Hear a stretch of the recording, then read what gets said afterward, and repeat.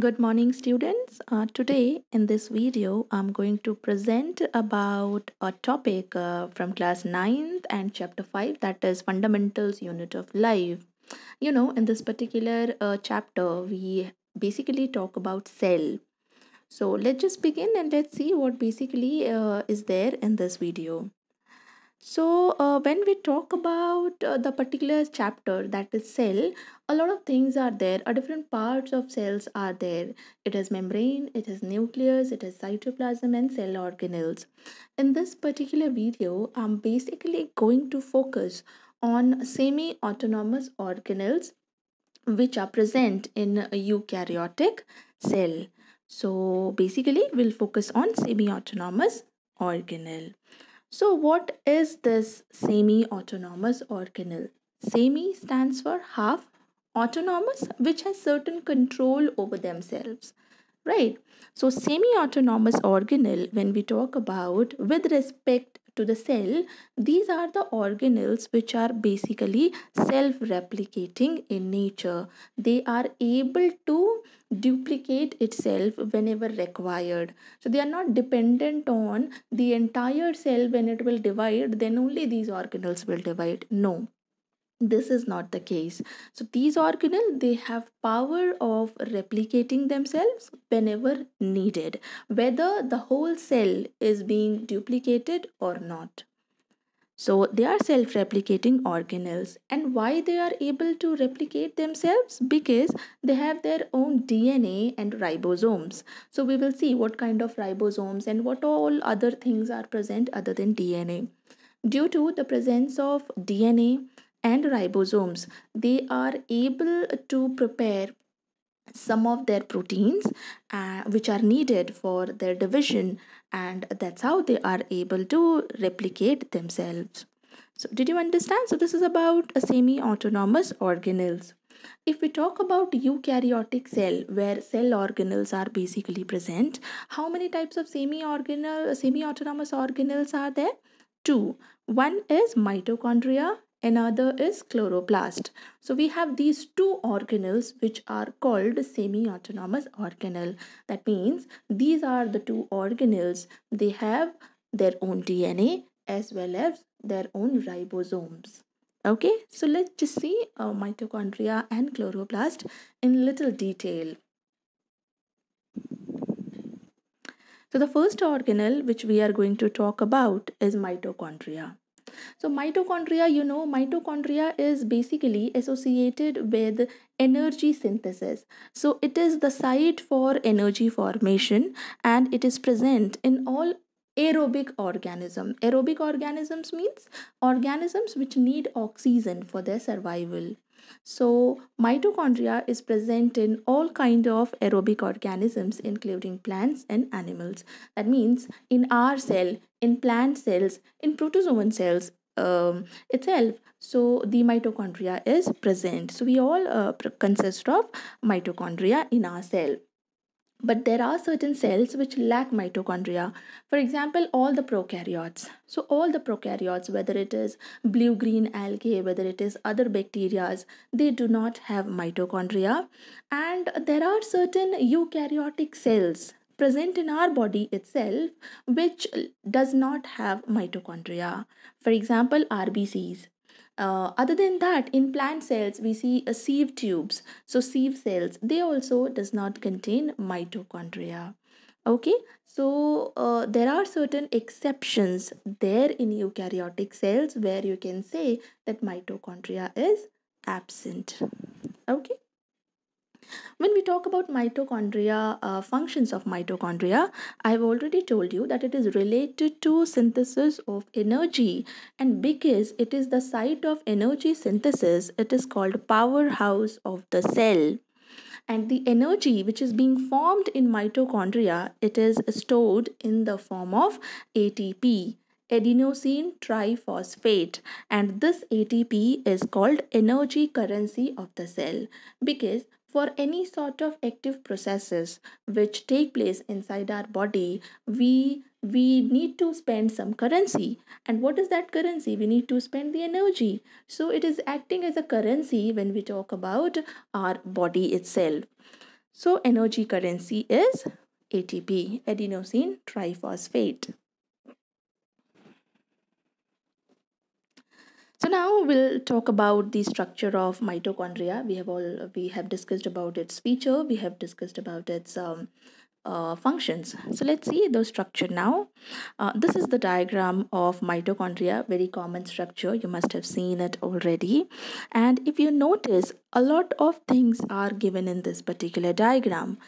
As you can see that the mitochondria, it's a double membranous organelle, and you see it has outer membrane and inner membrane. Between the outer membrane and inner membrane, there is a place called intermembrane space. Other than that, you'll also be able to see that the DNA is present in mitochondria. It has its own ribosomes, it has matrix itself, and there is one more thing which is present in mitochondria, that is oxysomes. So we will talk about all these things in little detail now. Yes.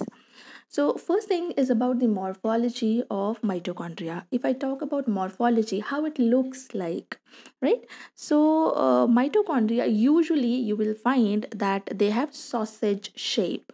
Okay. So usually mitochondria is sausage shaped, but that doesn't mean it is the only shape of mitochondria present in organisms. In different organisms, we can see different types or different shapes of mitochondria. Mitochondria can be there in sausage shaped, it can be there in disc like structure, it can be oval, it can be filamentous, it can be in the form of ring. So there are different shapes of mitochondria present in different organisms. If I talk about its size, its diameter is around 1 to 5 micrometers. Its length is around 1 to 4 micrometers, and the thickness is 0.2 to 1 micrometer. So that is about its dimensions. And very important thing is its components. Just now we have seen in the diagram. So all those things are the component of mitochondria. So the very first thing is its membranes. Membranes means here we talk about its boundary. So membranes are basically forming a boundary of mitochondria and keep it separate from the cytoplasm as well as from the other organelles. And the membranes are double. So it's a double membranous organelle where we have the outer membrane as well as the inner membrane. Outer membrane, if we talk about features of outer membrane, it is smooth and freely permeable, which allow uptake of substrates and release of ATP. If we talk about inner membrane, so if I talk about inner membrane is semi-permeable in nature, just like plasma membrane, it is also semi-permeable. And this particular membrane has a lot of enzymes in it. So they are rich in enzymes, and inner membrane is generally present into numerous infolds, and these infoldings are called cristae. This cristae, it greatly increases the surface area of mitochondrion. It is actually the inner membrane of mitochondria where a lot of enzymes are present, and these enzymes are basically participating in respiratory processes. So the cristae, when it increases the surface area, it basically increases the functionality of mitochondria. Next thing, what is present in mitochondria is oxysomes, what I was talking about. So inside the inner part of the inner membrane, lollipop shaped particles are present, and these particles are basically called oxysomes. This oxysome consists of two parts. One is its head, another is its base. The head is also called F1 particle, and the base is also called F0 particle. So did you understand? So we also say F1 F0 particles. So they basically forms oxysome, and this oxysomes basically has the ATPase activity. That means they are concerned with ATP formation. So whenever hydrogen ion or H plus ion it crosses from these oxysomes, ATP is being produced. So, oxysomes are basically related to ATP synthesis. And the next part of mitochondrial structure is its matrix. What is this matrix? The wide space present between the cristae is filled with certain fluid, dense fluid, and this dense fluid is called mitochondrial matrix, where a lot of mitochondrial reactions are going on. This matrix consists of its DNA, it consists of its RNA, it also consists of 70S ribosome. You need to understand here, though mitochondria is present in eukaryotic cell, it has ribosomes which are equivalent to or which are similar to prokaryotes, right? And somewhere the 70S ribosomes and the presence of DNA, it gives a hint that somewhere the mitochondria has originated from the prokaryotes itself, or they may be prokaryote itself, right? So they also have a 70s type of ribosomes which are same as prokaryotes, and they also have certain proteins, they have ions, fibers, enzymes, and all other things which are generally present in the matrix. So these things are present in the matrix of mitochondria. So that's all about the structure of mitochondria. Functions we have already discussed, that it is a powerhouse of the cell, and they store ATP, and the ATP is called energy currency of the cell. So that's all about mitochondria. Let's talk about the next organelle, which is called chloroplast.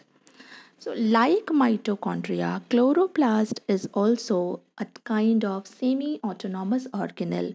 That means this organelle also consists of its own DNA and ribosomes, and by which they can synthesize their proteins and they can replicate whenever required.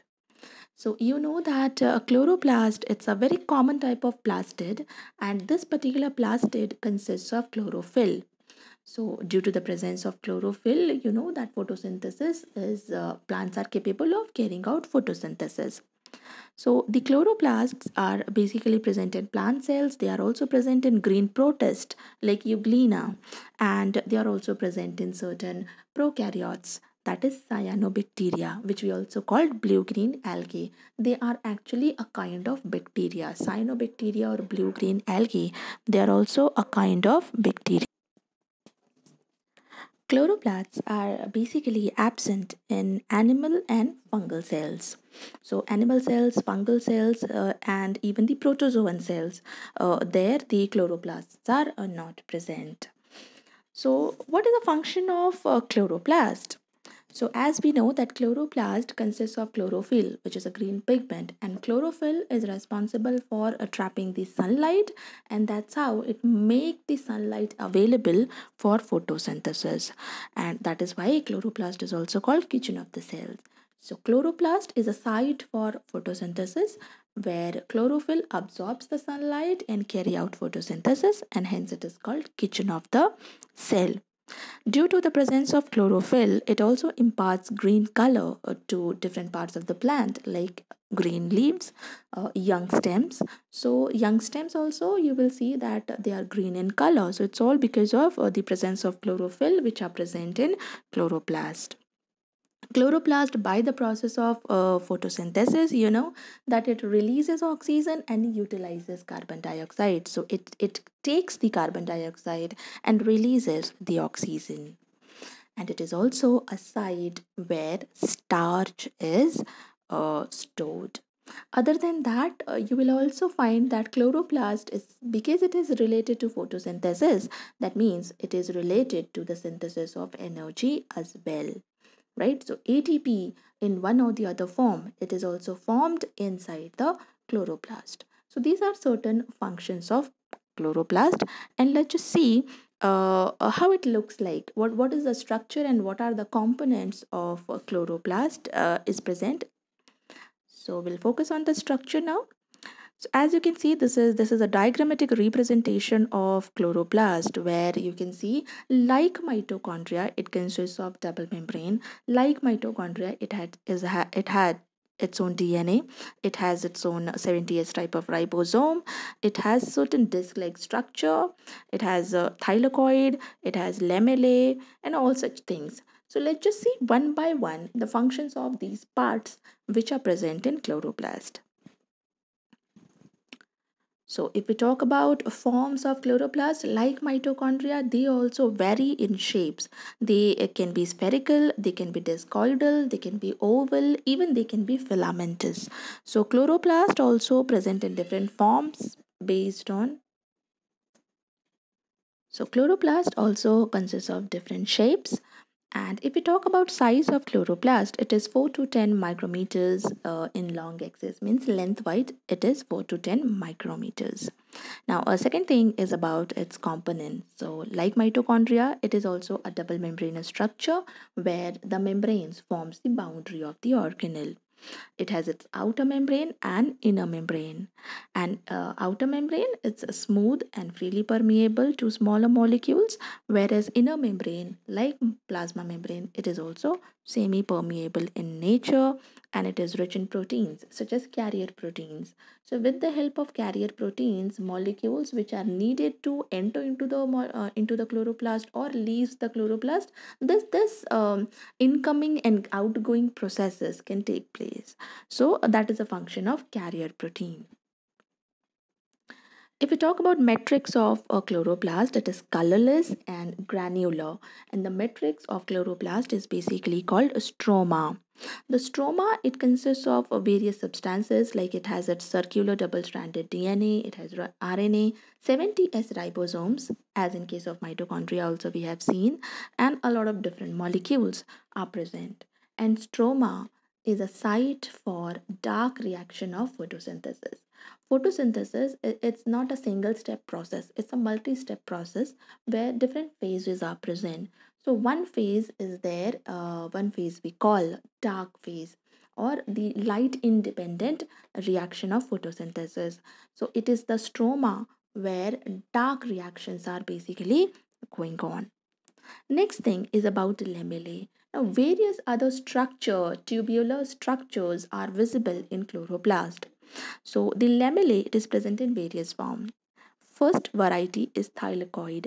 When we talk about thylakoid, these are membrane bound compartment which consists of chlorophyll. So certain disc-like structure you'll be able to see in the diagrammatic representation of chloroplast, where you'll see that these membrane bound compartments are thylakoid, and it is the thylakoid where chlorophylls are present, and hence each thylakoid, they are capable of trapping the sunlight.